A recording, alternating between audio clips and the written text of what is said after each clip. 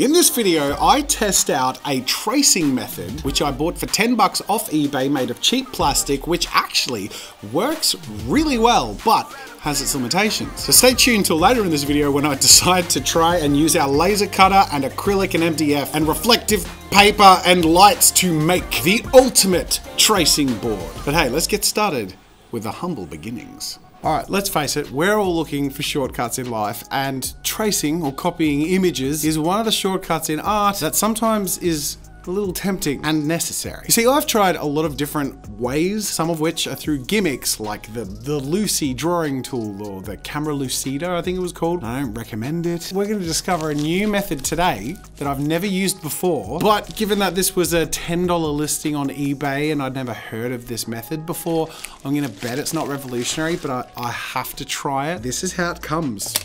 This is it.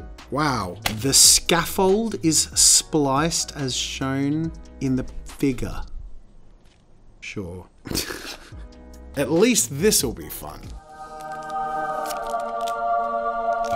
Is that as good for you as it was for me? So let's start it with the way that it's advertised in this picture, with a phone and the screen like this. Let's do something pretty straightforward with like line work. Invincible just came out, the Amazon animated series. Let's do the main character from that. That's my reference. Ooh, actually, it is reflecting in a way that makes it look like it's flat on the table. And the thing that's interesting is it's not moving based on where I am. All right, we've got the image there. Let's resize it to take up a bit more space. In fact, yeah, we'll just do this guy's face. Ooh, I'm hesitant to say that I might find this cool.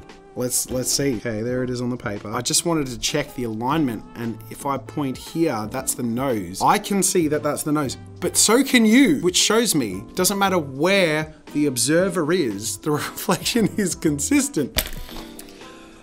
This might work, people. I'm just gonna go for it. It's a fairly simple one to copy. It's actually really clear. What? Okay. But what I'm finding really weird and cool is that every single camera angle is seeing the exact reflection and the drawing I'm doing.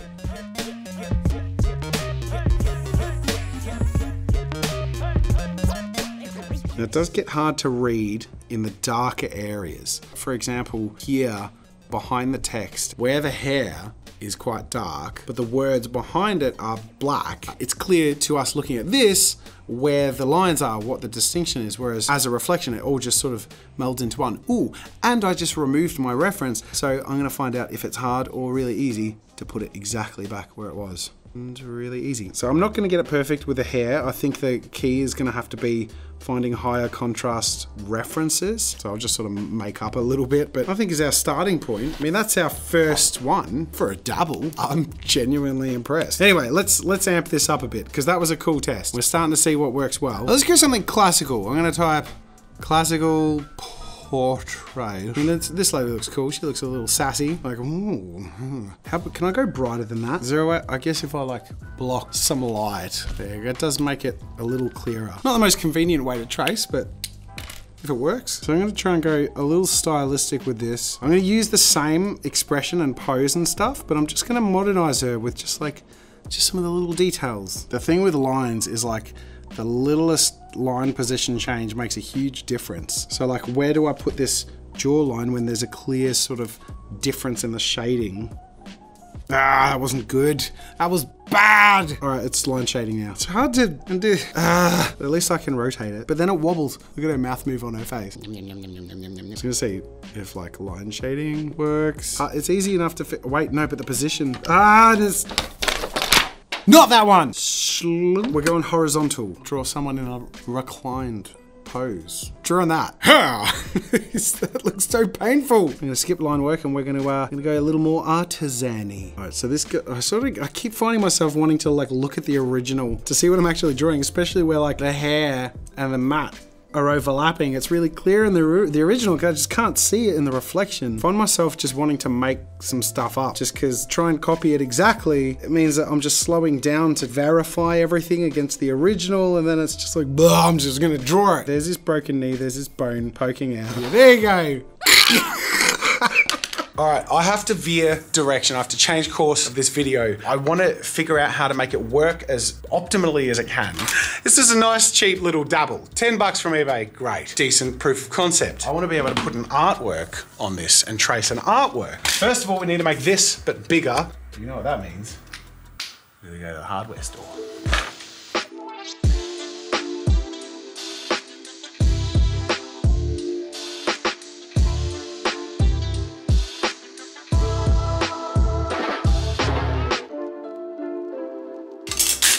Size is the first thing. If it's at least A4 tall and wide, we'll just make it square, then it's not gonna be so big that if it's on A4 that it's awkward to draw. So the longer side of an A4 piece of paper in both directions, and we'll just cut a square out of that. First things first, I wanna see what the angle is.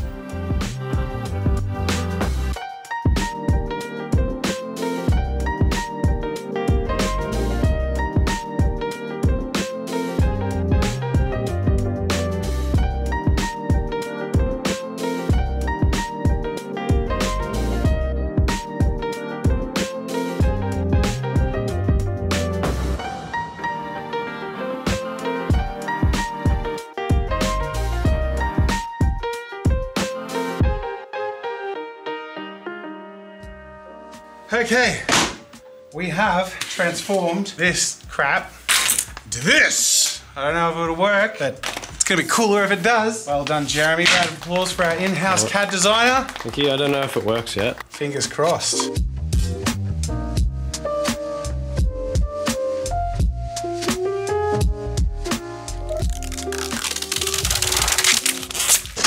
Oh my God, a piece of paper under here. Let's copy this guy. There's like a double line thing happening. Can you see that? Do you know what? Do they have thinner acrylic? I'm gonna do you a favor. I'm gonna snap my fingers, and the pain of having to go buy the thinner acrylic and laser cut it and bring it back in here, it's all gonna disappear.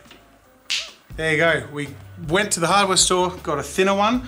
We're also cutting a new frame, so I'll put that together. That's gonna take a while to cut. But the real question I'm trying to answer is, does this get rid of the double lines?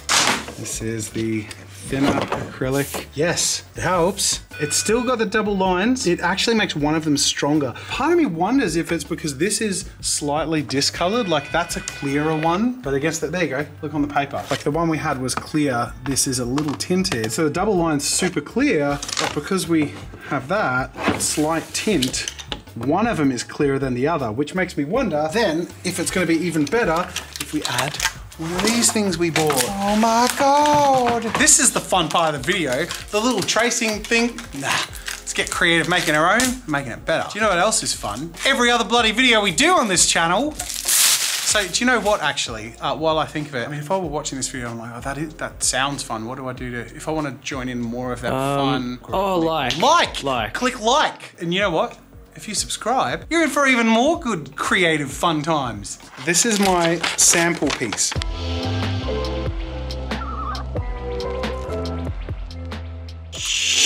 you've got this one, which looks darker, but it's also a mirror finish. Let's find out. That's more just to see if either of them work.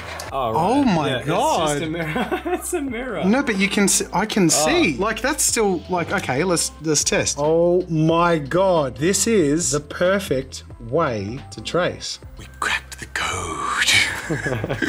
So we got it. So we're gonna, wait, it might be too dark on this one. This might be silly, but let's just give this a go.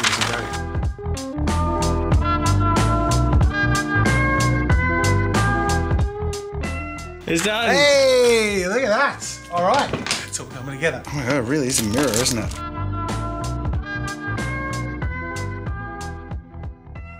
This is the V2. I feel like a mad scientist with an assistant who did all the work. All right, you ready? Slots in there beautifully. I can see the paper. Maybe a little better lighting. Still feels lower. It's interesting. I don't know if you can see, it's not flush. It's this, the page has to come forward. There's nothing to it but to just fine tune to find the exact right distance and put it in practice one last time to put this to the test, to see if we've invented the best way to trace. So with all the different elements of my final big reflection tracing system improvement design thing done, I went about refining all the pieces to make sure that my final version would be one that works really well. Starting off with the screen or the mirror, the reflecty transparent thing. I just started from scratch and reapplied a fresh version of this contact reflecty stuff. I just hate the bubbles, and it's really hard to get rid of all the bubbles, and I got help from Jeremy to perfect it as much as possible to much more neatly trim around the edges, and even that was a bit rough, so I actually sort of just taped around the corners just so it wouldn't lift up over time and would just look a little bit nicer, and I think the effect in the end is pretty effective. Then let me take you through a bit of a recap of our design iterations for the big stand of the reflecty thingy, starting off with version 1, which was built to hold a much thicker version of the acrylic, which, as we discovered, had sort of double lines because of the thickness of the acrylic, so that design was no good. Version 2 had a much thinner slot for thinner acrylic, but we started to discover that there was this height differentiation where it started to feel like the page was below or above the table, creating a little bit of a parallax when copying. Version 3, we tried to solve this problem and we made it worse, but in the opposite direction. It looked like the page was floating above the table. At the end of the day, it just all came down to the angles, and we discovered that through a little bit of this trial and error, that the intersecting point at which the angle of the surface of the reflecting plane of acrylic meets the table has to be the point at which the angle of where the paper rests, which is being reflected from, needs to be in line with. I guess maybe a simpler way to put it is that we have 3 places where there is a flat image. The place on the stand that we're placing the image, the plane of reflective acrylic, which is reflecting the image, and then the table itself. All of these 3 things are on 3 different angles, but all of them have to emerge from or spread out from the same intersecting point and have the angles between those be exactly the same. And that is eventually what we figured out, and this is the result. Version 4, which I also thinned the stands out a bit so that I could stand a piece of A4 up vertically or horizontally, and with a piece of reflective acrylic that is both transparent and highly reflective, I can, in theory, which I'll put to the test right now, copy any image I want from an A4 piece of paper. And I gotta say, this worked like magic. I did have to place some lights behind the reflective surface because without a little bit of underlighting, it's just a little too hard to see what I'm actually drawing or where my hand is. I have to say, it was really fun to take this core concept and see how far I could take it, how effective I could make it. And it was also really cool to prove that it works with paper, with physical illustrations, as well as the original concept. I think the reason the version I bought off eBay really advertises as copying from a phone is because the phone display really lights up in a way that enhances its reflectiveness on a piece of acrylic that wasn't very reflective. So it just wouldn't be good at tracing paper. Whereas by creating this system with a more reflective acrylic surface and a little bit of that underlighting, not only do I practically get a mirror from the illustration that I'm tracing, but I also get a window through to where I'm drawing. But at the end of the day, tracing and copying is tracing and copying, and the only thing you're going to get good at by doing a lot of tracing, a lot of copying, is tracing and copying. It's not going to make you a better drawer. It's not going to replicate the original perfectly, no matter how good you get at it. It can be a useful tool, perhaps if you want to alter the original or introduce new elements or simply take a portion of it, or I don't know, there are certainly practical benefits to it, but it's not going to teach you anything. And really, I think the reason I got so carried away in this video isn't because I want a great way of tracing or copying, it was more just trying to see how far I could take that concept. But I have no practical use for it, aside from making fun YouTube content. And I honestly don't see much practical use for neither the original version of this mechanism nor my recreation amplified version of it for artists day to day. If you want to trace or copy, use a light board or learn to do it with a grid system or with your eyes. They're the most worthwhile ways of doing it that are going to give you the most benefit in the long term as far as training your eye and your skills. But with that said, it was very fun to see how far I could take this, and frankly, very satisfying to see how well it worked.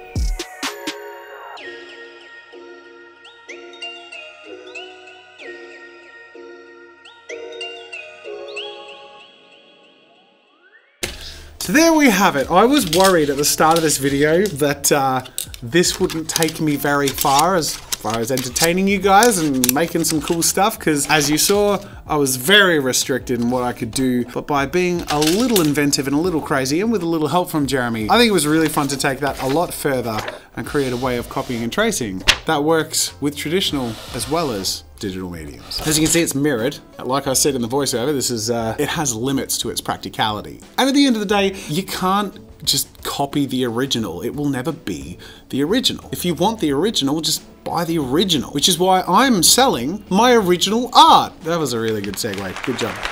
Cool. Thank you.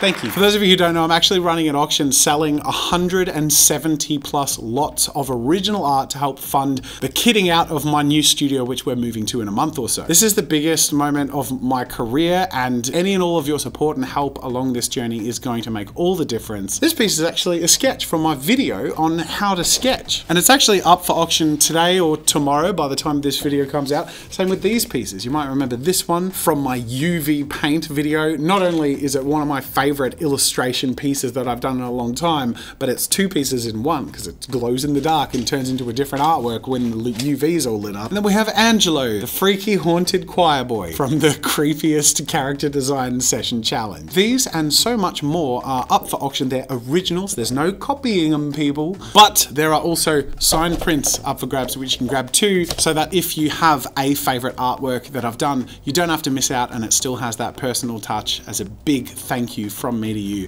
for supporting my journey in this big moment for us on this channel. So go check it out. Go to jazzyauction.com. Check out all the lots in the auctions. There's 9 lots per day up for auction for the next couple of weeks. I'm selling over 10 years of my work because I'm so excited about the next 10 years, and I think we're going to make even crazier, more fun stuff. But speaking of crazy, fun stuff, I hope you have enjoyed this video. This was a really fun project that just kept escalating, and I love how it worked and turned out. And if you did, please hit the like button and consider subscribing for more fun with art and creativity. There is a lot of crazy, cool, fun art stuff to come, but until next time, I'll see you later.